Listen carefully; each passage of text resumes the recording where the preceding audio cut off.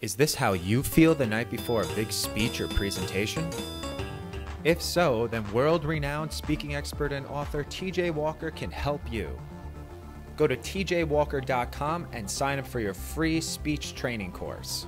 Coming in 2009, the new book, TJ Walker's Secret to Foolproof Presentations.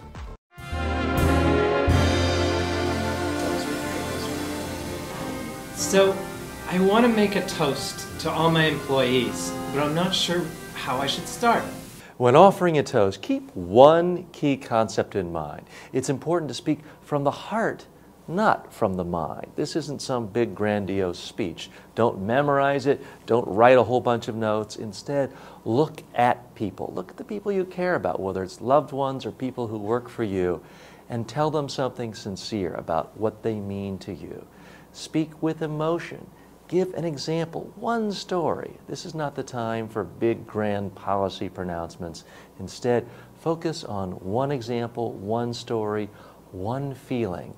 Look at people directly in the eye, and then toast to them in good health.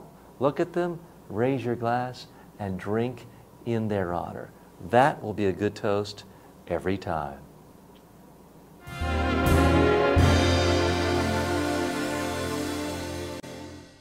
Is this how you feel the night before a big speech or presentation? If so, then world-renowned speaking expert and author TJ Walker can help you. Go to tjwalker.com and sign up for your free speech training course.